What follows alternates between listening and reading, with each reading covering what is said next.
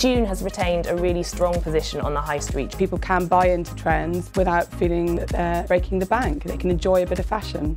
My father always said to me, Daniel, whatever you do, do not become a shoe manufacturer. In 1992, the opportunity came along to get into retail. And that's, I guess, what I'd always wanted to do. The idea of having your own brand rather than selling to other people was very attractive. We saw a niche in the market for Dune. That niche was very much what we now call affordable luxury. It was producing shoes which were exciting, where there was a tremendous attention to detail in the product. They produce good quality, strongly fashion-led, trend-based footwear at accessible prices. I think of Dune as a brand that is young, British, as having a sort of fashion energy to it. The new store concept was launched in 2011, and this really changed the whole dynamic of the Dune brand. It has this unusual feature of the reverse catwalk, which is a very iconic feature within the store. But it also produced an environment that was ideal not only for ladies but for men's shoes as well. One of the most exciting things about Dune is how well it works in really premium locations.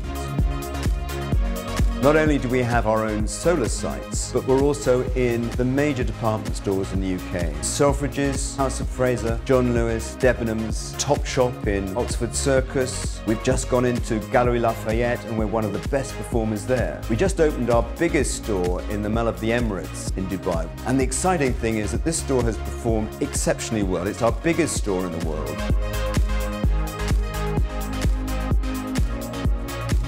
Our girl's really after a timepiece. She wants an investment buy with a real take of uniqueness that's going to take her through the season.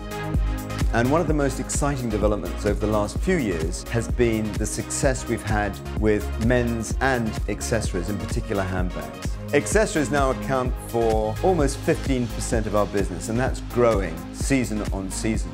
Dune is now being recognized as a really desirable men's brand. Men are becoming more demanding in what they're wearing, more fashionable, and the Dune brand is really meeting that demand head on. I think Dune probably attracts two types of male shopper. The man who is very much led by fashion and is interested in trends. And then I think it also attracts a male shopper who wants a classic staple. The two most dynamic areas of growth of the brand are international and e-commerce. E-commerce now accounts for about 25% of our total business. Our website has seen exceptional growth over the past few years, and that growth is accelerating. One of the most exciting recent developments for the brand has been the establishment of Dune USA, which not only targets some of the key department stores with a wholesale offer. We also intend to launch a dedicated website in the States. In the autumn-winter coming, we plan to open our first US store in a prime location in New York. My vision for Dune for the future is that we have a Dune store in all the major fashion capitals of the world. We want it to be a truly global brand.